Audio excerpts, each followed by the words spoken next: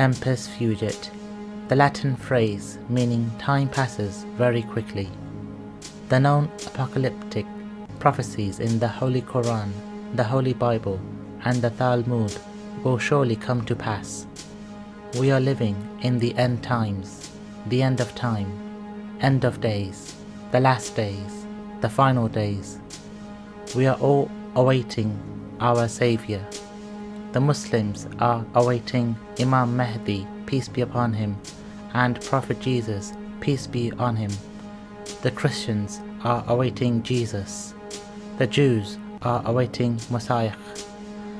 Before Judgment Day, there will be many trials and signs.